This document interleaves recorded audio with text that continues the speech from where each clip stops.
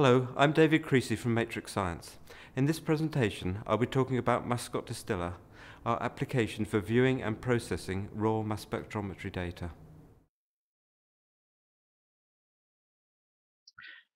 Most laboratories will have instruments from more than one manufacturer. The instrument data systems are necessarily complex, so there can be a steep learning curve for someone who comes into the lab and just wants to browse their data or generate peak lists. The first benefit of Mascot Distiller is that you can access all of the popular data formats from a single user interface. Another reason for developing Distiller was to produce high-quality peak lists without having to constantly tweak peak detection parameters. Poor quality peak lists translate into poor quality Mascot scores. Distiller is also a powerful way to review Mascot search results, and if Mascot fails to get a match, you can perform de novo sequencing and interpret sequence tags for tag searches.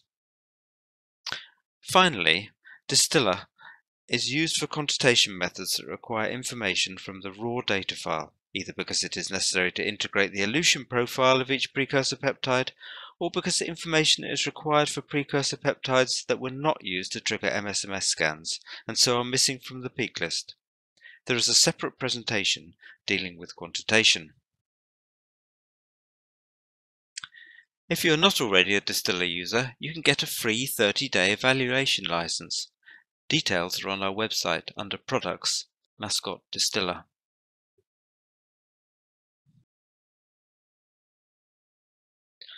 A binary or raw file is initially opened as a new Distiller project. We'll run through the supported formats in a minute. The File Browse box displays some header information for the selected file. Also, this is where you can choose the processing options. You can change these later, but choosing the correct set here saves a couple of mouse clicks. Mascot Distiller supports all the mainstream data file formats. In a few cases, Distiller requires library files that are installed as part of the instrument operating system. Data files can be as simple as a single MS or MSMS scan, or they can be the most complex mixtures of dependent scans created by IDE-type experiments. There are some types of data that Mascot Distiller cannot handle. For example, it wouldn't know what to do with MRM data.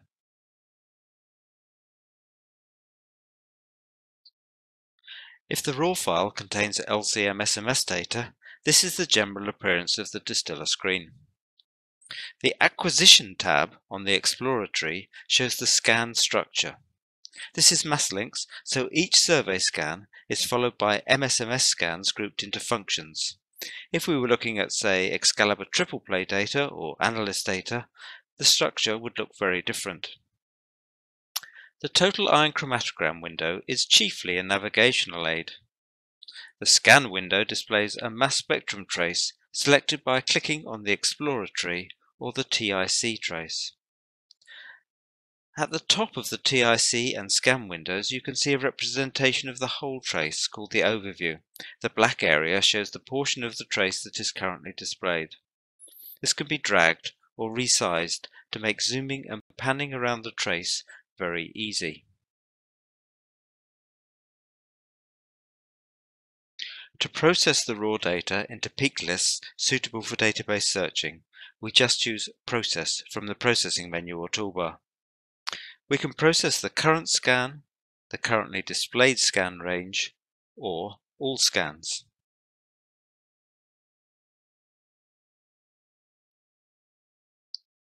After processing, there is a new tab on the Explorer tree, Peak Lists. This shows the new data structure, which will usually be different from the original acquisition structure, because scans from the same precursor have been summed together. When the mouse cursor is over a peak label, we get a tooltip showing complete information about the peak.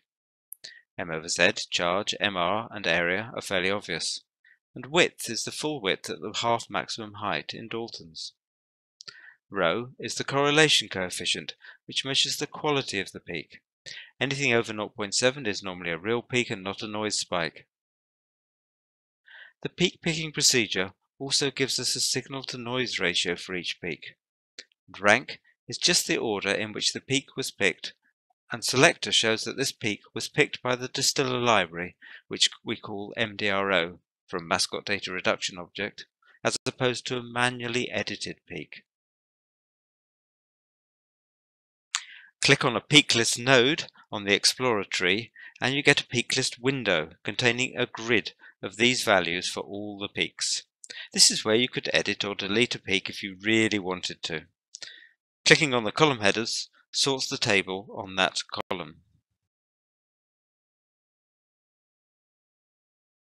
Having created a peak list, you might just want to save it to a file. The supported formats are Mascot Generic Format, Comprehensive, which includes all of the peak information that we were just looking at, MZ Data is the XML format from the Proteomics Standard Initiative, and DTA format, which is used by Sequest. So what is different about peak picking in Mascot Distiller? Conventional peak detection works by smoothing the spectrum, then looking for a rising gradient, which is the onset of a peak, and a falling gradient at the tail of the peak. The trouble is, this only works well if various parameters are set just right for the particular spectrum. If these parameters are not right, then we see either a failure to pick low-intensity peaks, or picking of peaks that are just baseline noise. Another common problem is selecting the carbon-13 peak instead of the smaller carbon-12 peak, so that the mass is out by a full Dalton. The need to continually tweak parameters is a big headache if you want to process files automatically without looking at each spectrum.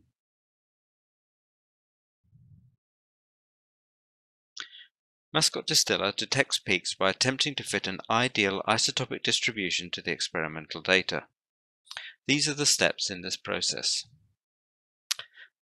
Firstly, choose the most intense feature in the spectrum. Secondly, for each charge state to be considered, we calculate the shape of the isotope distribution for an average peptide at that m/z value. And for each calculated distribution, we iteratively adjust the position and peak width to obtain the best fit as measured by the correlation coefficient. We select the distribution that gives the best fit and subtract the fitted area from the spectrum.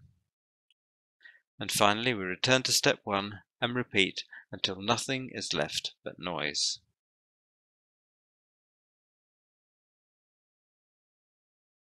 So these are the advantages of Mascot Distiller peak detection. So hopefully the peak list contains just carbon-12 monoisotopic mass values. We're less likely to get a carbon-13 peak by mistake, and we automatically get the charge state, total area, and quality statistics for every peak. So we don't need smoothing or filtering. And finally, there should be no need to tweak parameters constantly. Of course, nothing is perfect, so here are some of the weaknesses. It's significantly slower than conventional peak detection. It can get confused by certain types of isotopic labeling, for example, 50% O18. Accuracy is not so good if for any reason the isotope envelope is distorted. And it's of limited benefit if the raw data has already been centroided. Although you don't have to tweak the peak picking parameters constantly, this doesn't mean there aren't any. The point is that you can set the parameters once for a particular instrument and then leave them alone, confident that the peak detection will be consistently acceptable. Sets of peak picking parameters are stored in XML text files and can be viewed and modified using the Processing Options dialog. This has 5 tabs, and we don't have time in this presentation to go into detail. Just press F1 when this dialog is displayed in Distiller, and the online help will open up with the complete information. The first tab deals with MS, or survey scans. Mascot Distiller works best on profile data, and there is an unavoidable loss of information when data have been badly centroided. However, converting centroided data back to profile data and reprocessing may yield some improvement. The uncentroiding frame specifies how centroided data should be converted back into Gaussian peak profiles.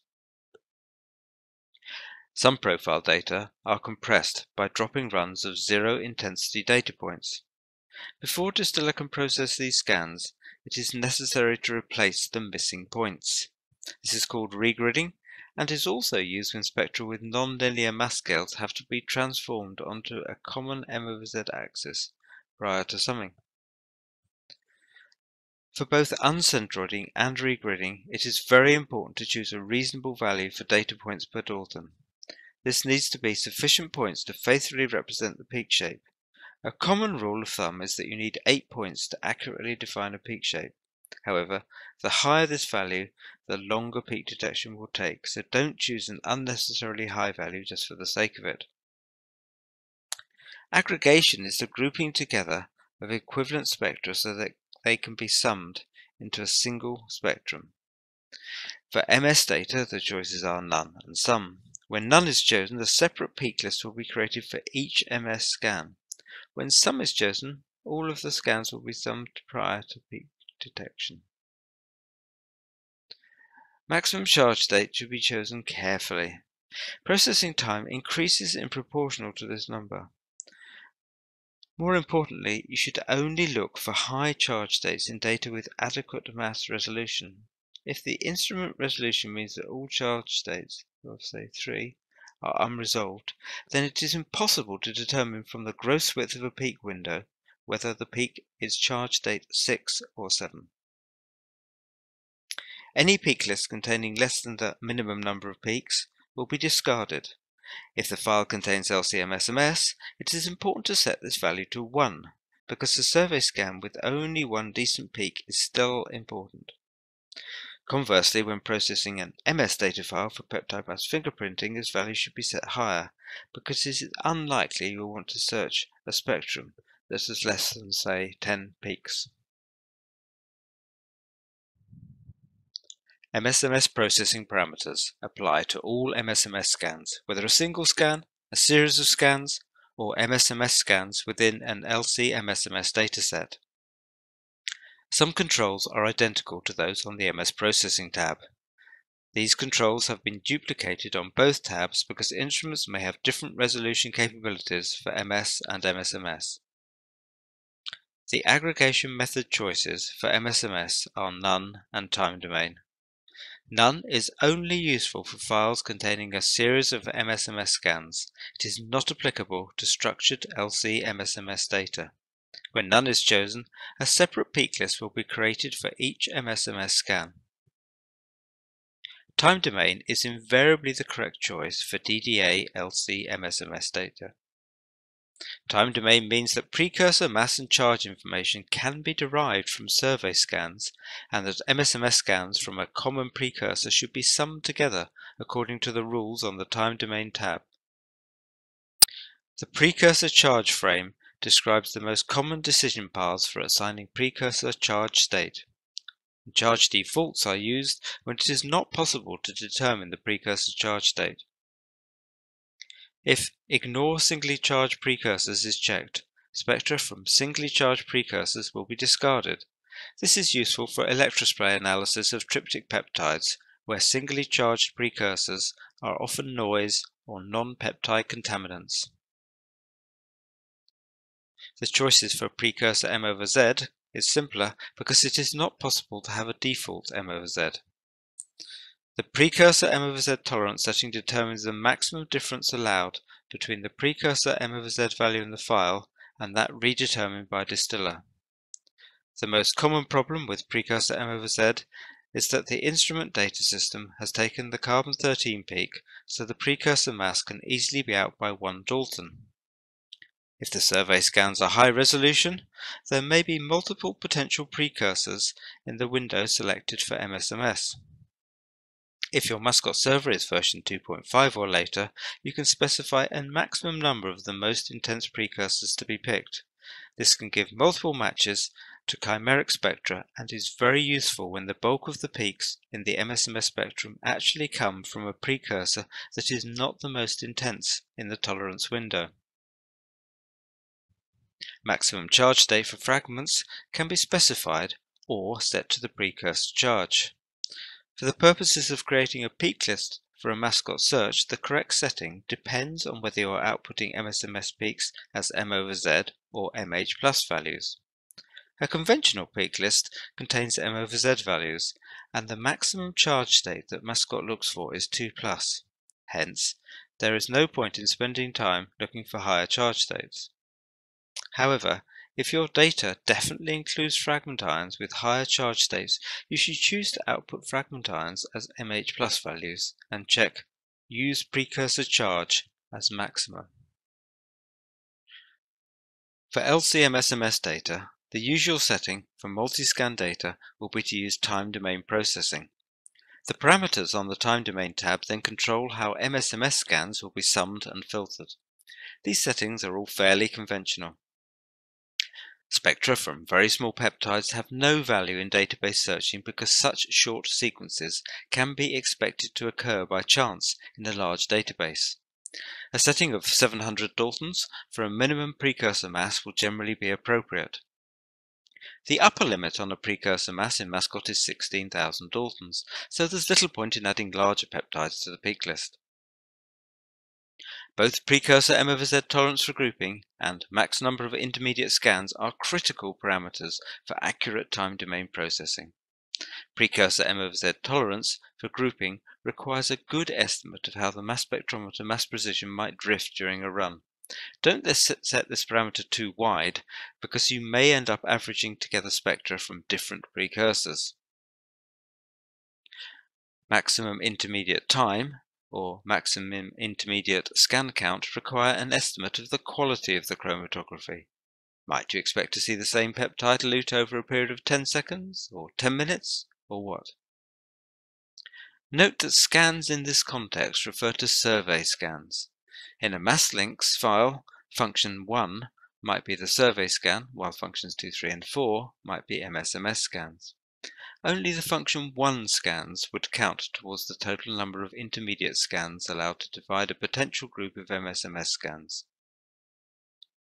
Some knowledge of how the acquisition method was configured will be helpful in choosing an appropriate value.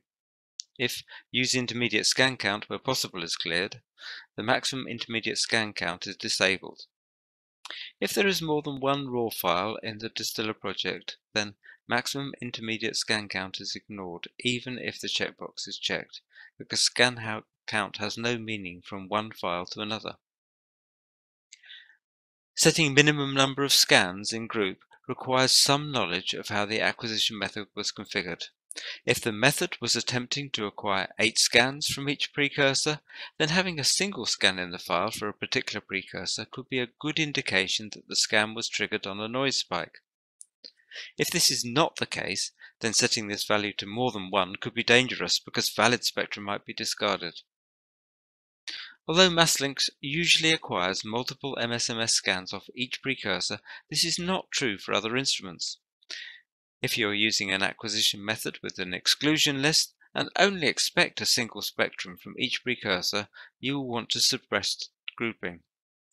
To do this, clear Use Intermediate Scan Count and set the maximum intermediate time to 0 and set the minimum of scans to 1. Collapse MSN scans into precursor causes the peaks in, say, an MS3 scan to be added into the peak list of the parent MS2 scan. This seems to us to be the best way to make use of MSN data in a database search. There are separate tabs for MS and MS/MS peak picking parameters with almost identical controls. This is useful for a hybrid instrument where the characteristics of the two scan types may be very different. If the same settings can be used for both, there is a checkbox on the MS/MS peak picking tab for same as MS peak picking. The peak picking code performs a least squares fit between a calculated isotope cluster and each candidate peak, returning the correlation coefficient, which is a measure of the similarity between peak shapes. It ranges from 1 for perfect correlation to 0 for no correlation. Good fits to strong peaks will normally give correlation coefficients of 0.95 or better. Weak peaks will generally give lower correlation coefficients, and a cutoff of 0.7 seems to work well for all types of data. S over N stands for signal-to-noise ratio. Minimum signal-to-noise needs to be set empirically for each type of instrument, though not for each dataset. Something between 1 and 10 will usually be appropriate. This is the parameter to set using some typical spectra. Minimum and maximum peak M over Z are system limits and should be set well outside the range expected for useful data. The peak width settings are coarse ones and do not need any fine-tuning. Minimum peak width and maximum peak width are safe, conservative limits reflecting the physics of the instrument. Expected peak width is a starting point for iteration. The peak width will start here and potentially go to either limit in the search for the best fit for a peak. When reject width outliers is checked, a robust non-parametric routine is applied to detect and remove peak width outliers. It can improve the quality of the peak list in some circumstances. Baseline correction should be checked if the spectra have a significant baseline liftoff. Generally, this will be true from all the MS, but not for PSD, LCQ, QTOF, etc. If peak detection is performed on a trace with an elevated baseline, the peak list may be full of weak, broad peaks representing the signal under the baseline. A quick tip: the safe setting is to have baseline correction checked. It wastes a little processing time, but avoids the possibility of generating a bad peak list from a trace with an elevated baseline. Sometimes the peaks in a spectrum cannot be modelled using averaging. In such cases, Distiller can pick single peaks rather than try and fit a complete isotopic distribution by choosing single peak as the fit method. Maximum iterations places an upper limit on the number of detectable peaks. The limit will rarely be reached in practice. The peak picking code iterates until this limit is reached or until no significant peaks remain in the spectrum. Hence 500 is a safe number. Setting a smaller number may reduce the overall processing time. For an eye-track or TMT experiment, the ideal is to have single peak picking in the reporter ion region and isotope distribution fitting elsewhere. You can achieve this using the single peak window frame. Since we don't want this behavior for the MS scans, the checkbox for same as MS peak picking has been cleared. There are many other options dialogues in Distiller. Press F1 at any time to get context-sensitive help. Two of the most important are shown here. External servers is where you select your Mascot server, and Preferences is where you set defaults for various aspects of Distiller, such as the Mascot search and de novo. The Mascot Distiller libraries, which provide the raw file access and peak processing, can be called by other applications, such as Mascot Daemon. We'll go into more detail about how this works in a later presentation. But as you can see, the import filter options are relatively simple because all the processing options are specified by simply selecting an options file. You can call the Mascot Distiller libraries from your own applications by purchasing a Developer Toolbox license. Distiller uses COM, so can be called from most Microsoft Windows programming languages. The Developer Toolbox provides a uniform application programmer interface to all of the different raw file formats, greatly reducing development time.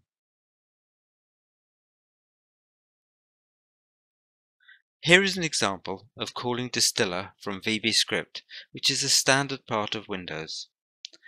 The object-oriented interface makes the code look very clean and simple. The Search Toolbox is a collection of tools for protein identification and characterization. So it allows you to import and display Mascot search results, provides manual de novo sequencing, automatic de novo sequencing, automatic sequence tag calling, and you can predict fragment ions from a peptide sequence and overlay them on an MSMS spectrum, and similarly you can predict mass values from a protein digest and overlay them on a spectrum. Let's see how to submit a Mascot search from Distiller. You don't have to save the peak lister file, you just choose Mascot search from the context menu obtained by right-clicking the top node of the peak list tree. The data are loaded into a search form and the search parameters are set to defaults specified in the Distiller project preferences. The form just allows you to make any last-minute changes. Press Submit and the form will vanish and a new Explorer tab will display progress information. The tree can be used to move between multiple sets of search results. When the search is complete, the behavior depends on whether you have the search toolbox or not. If you only have the core application, the results will be displayed in a browser window. If you have the search toolbox, the results are automatically retrieved from the Mascot server and displayed in Dataset Explorer. In the case of an MSMS search, each match is labeled with the peptide sequence and Mascot peptide match score. When a peptide match node is selected, the peak assignments are displayed as sequence ladders. It is much easier to make a judgment about the quality of the match peaks from this kind of display than from the bitmap in the HTML results report. The Mascot search results are actually displayed in two tabs. One is the peak list tab as shown here. This gives an immediate overview of all the matches to each query and might be described as a spectrum-centric view. The Proteins tab provides a protein-centric view, closely resembling the Mascot peptide summary report, with the peptide matches grouped into protein hits. This is a more natural arrangement if you are only interested in the significant matches or the matches assigned to a particular protein. As far as possible, the selected node is synchronized between the two tabs, making it easy to switch between the two views. The Format Options node at the top of the Proteins tree is similar to the Format control at the top of the HTML summary reports. Going back to the Peak List tab, right-click any match for a context menu containing relevant options, such as a link out to BLAST or MS BLAST. The Search Toolbox includes a powerful de novo sequencing module. The score assigned to a de novo solution is similar to a Mascot score. In general, these scores will be higher than you expect to see in a Mascot database search because the algorithm has selected the best matching sequence from all possible sequences rather than the limited number of sequences found in any database. So you should not judge the quality of a match by applying any rule of thumb or significance threshold to the score. However, if you get the same solution by de novo and by database search using identical parameters, you should find the Mascot scores are very close. You can de novo sequence a single spectrum or all of the MSMS spectra in the file. The starting point can be any MSMS scan that has been processed to create a peak list. Right-click the peak list node in Dataset Explorer and then choose De Novo Search, or choose the De Novo button from the toolbar when a Summed Scans node is selected. Good signal to noise and good mass accuracy are critical for successful de novo sequencing, much more so than in database searching. A garbage in, garbage out is guaranteed. In a de novo solution, a lowercase I always represents I or L, and a lowercase q represents Q or K when the mass tolerance does not allow these residues to be distinguished. However, K is assumed at the C-terminus of a peptide when triptych specificity applies. Ambiguity is indicated by a dash in the sequence, and the tooltip shows details of the ambiguity in square brackets, using pipe symbols to separate alternatives. Note that the order of the pairs and the triptychs is undefined, so that SP could also obviously be PS. Although the example shown here looks very different to the Mascot database match, they are actually in perfect agreement.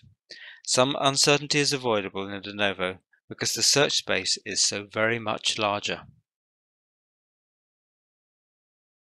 To de novo sequence a complete peak list collection, or the peak list in the currently displayed TIC range, use the context menu obtained by right-clicking the root as the world node of the peak list tree. The most efficient way to de novo only those spectra that fail to give decent matches in the Mascot search is to switch to the proteins tree, click on Format Options, and choose to load the unassigned queries. Use the context menu obtained by right-clicking the root node or unassigned node to de novo just the unassigned queries. The de novo solutions are added to the peak list tree, and you can browse down looking for cases where the database search failed and de novo has a high score.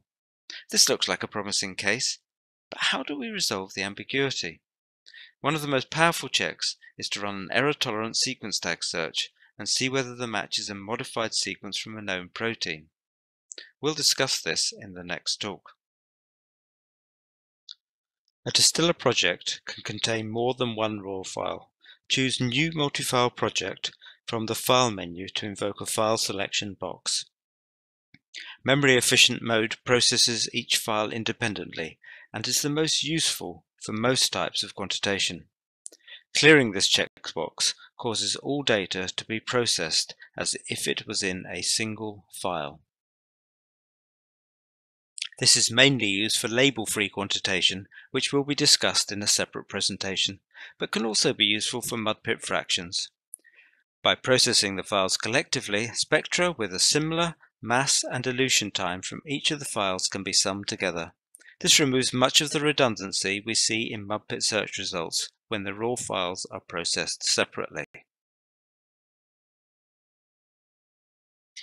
Having processed the data, and maybe performed some Mascot searches and de novo sequencing, you will often want to be able to save everything in the workspace. You can do exactly that. The only thing that doesn't go into the project file is the raw file itself for space reasons. If the reference to the raw file is broken, you can easily reattach the raw file when opening a project. You can also choose to have Mascot Daemon save distiller project files. And finally, a few of the most frequent technical support questions. Some of the file access libraries are not fully localized, so in Windows Regional Options you need to set the decimal separator to a period. The de novo settings are in the Preferences dialog. Most of these settings will be the same as on the Mascot Search tab. And if you don't register and save a license, Distiller is just a read-only project viewer.